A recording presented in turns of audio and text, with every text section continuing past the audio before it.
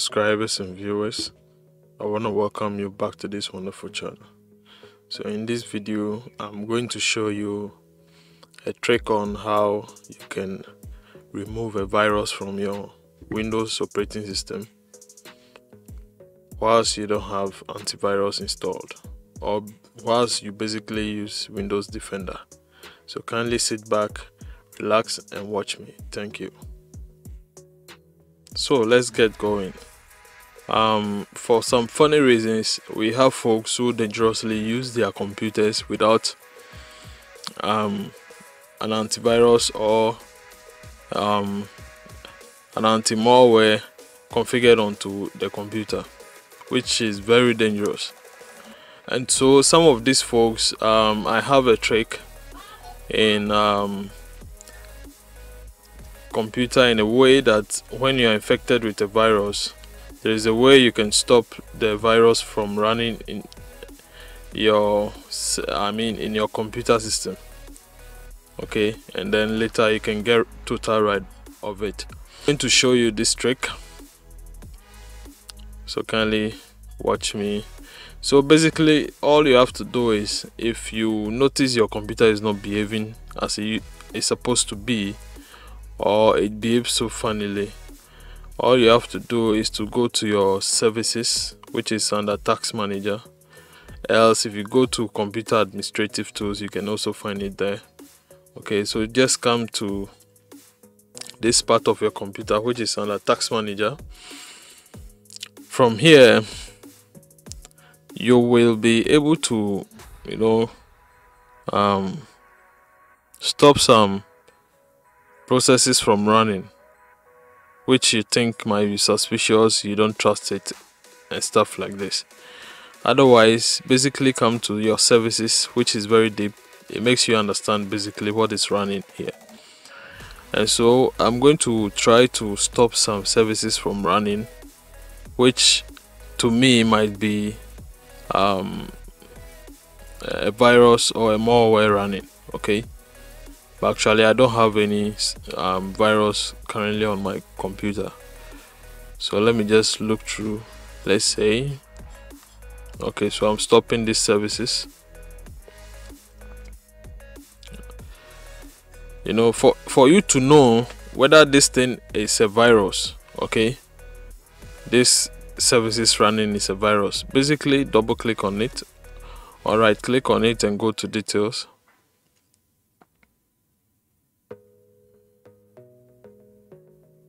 No, go to properties of it.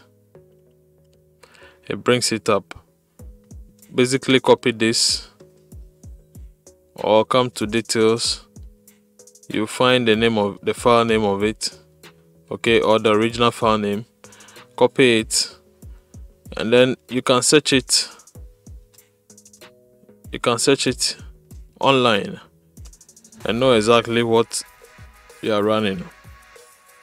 Okay, so this tells you, example, I just brought it here to search and then it tells me exactly what is running in my computer services. So I'm sure this I'm sure this is not a dangerous service running currently. And so let me look through. Okay, so let me check this one out. Okay, so this is it. Let me go to properties, copy the file name, go online and search for the file, the kind of service running. Okay,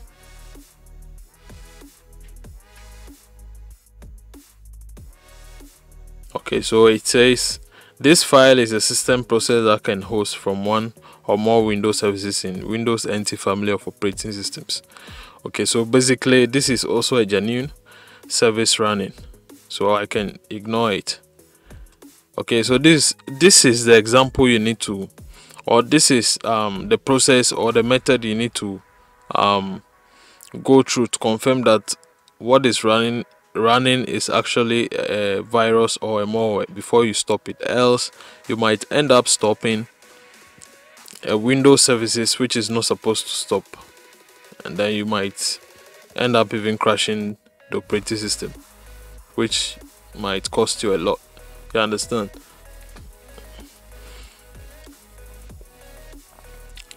And so basically this is how it is done. So for example, this is running. Because I know what this is, I can stop it straight from here. Okay, so this is how you can actually stop virus or malware from running in your system. And this is where you can basically do that if you don't have an antivirus running. I mean a genuine antivirus, not those free ones. Okay, so basically this is where you can actually monitor it from. If your CPU is going more than you expect it to work, you can actually suspect something bad going on.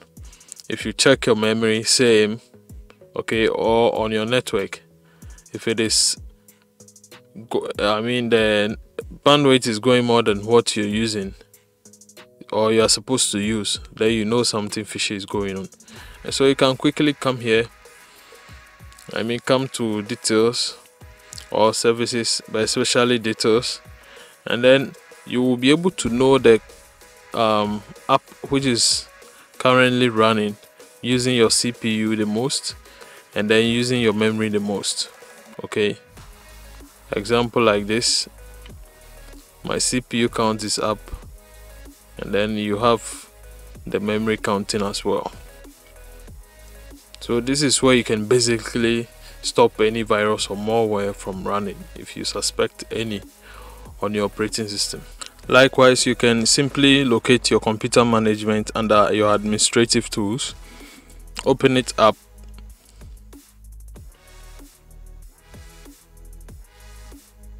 okay. When it's opened, quickly come to services and applications, open it further down, and then locate services. This is where you will be able to see comprehensively all the programs running on your computer. If it is running, you will know. If it's not running, you will know as well, and then you can ask it to start manually, okay, or you can ask it to start automatically, right? And so if you notice, there are certain applications which are not running because they are not needed currently, they are not in use currently, so they are off. And so if you look through and then you notice a funny application by some funny name you don't remember installing on your computer, you can quickly come here, open it up, and then stop it from running, okay, and then further disable it like this, or put it on manual startup type. Okay, so basically that's how you see it. And if you further click on the particular application, it will be able to give you a description of how the application works and the definition of the application and what it's supposed to do in the operating system, okay, or on your computer.